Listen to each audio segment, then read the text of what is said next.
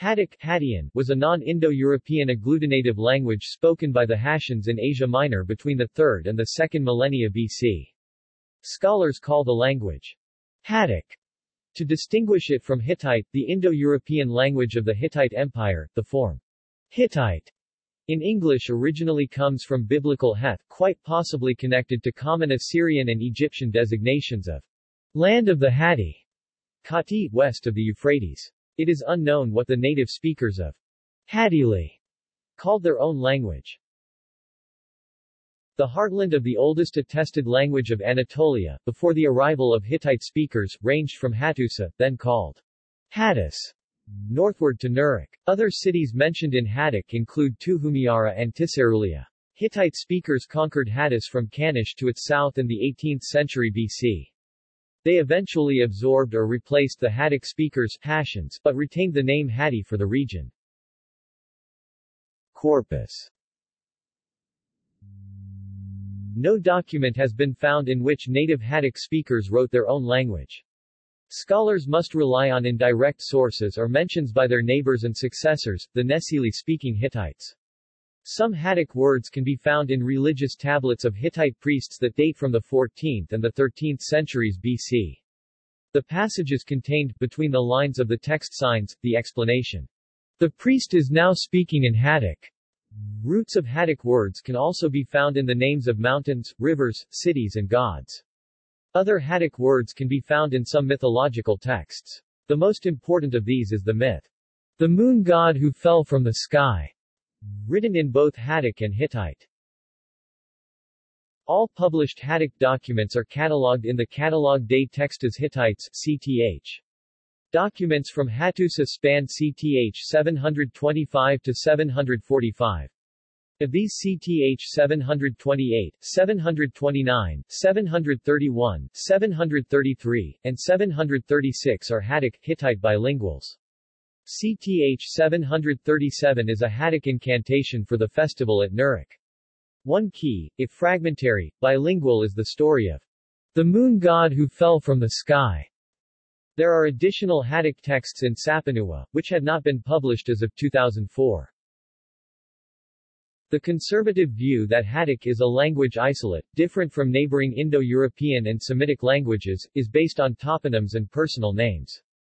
Hattic, however, may have been related to the otherwise unattested Kaskian language. Certain similarities between Hattic and both Northwest, such as Abkhaz, and South Caucasian Kartvelian languages have led to proposals by some scholars about the possibility of a linguistic bloc from central Anatolia to the Caucasus.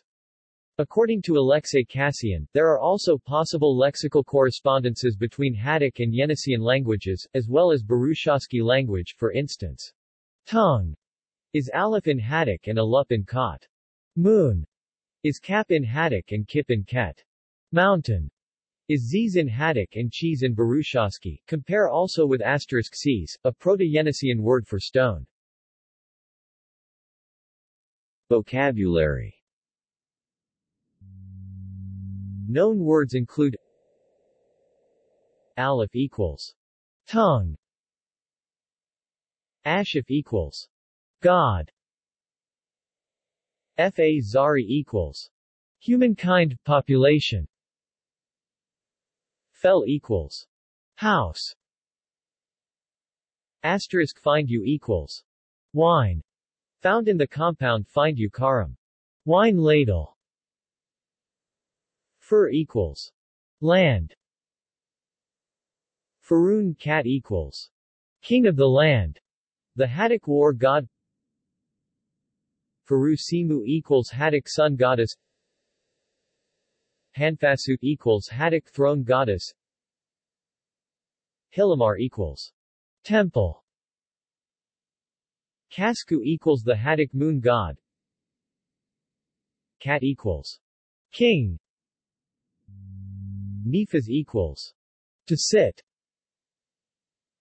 Pinu equals child, Zari equals mortal, Z equals to put. Grammar. Hattic formed conventional plurals with a la prefix. children equals lapinu. It formed a collective plural by attaching the prefix fa, shaf, gods. The genitive case, which means of, in English, was declined with the suffix un for land, but farun, of the land. While some linguists like Polome and Winter have claimed the accusative case was marked with s, giving the example of s alip, word, that has been identified as a pronominal clitic, meaning there, by others. References. Sources.